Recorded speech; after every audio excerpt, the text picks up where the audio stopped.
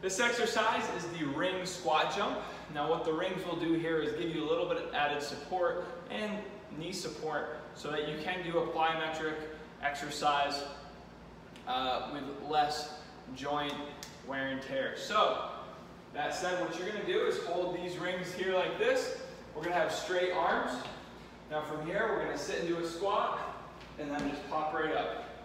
Now you can come in a little bit closer and have the arms bent and use your arms a little bit to pull up. But again, the key here is that I'm landing softly. Notice when I'm landing, you're not hearing a big smash, right? Coming right up and landing softly.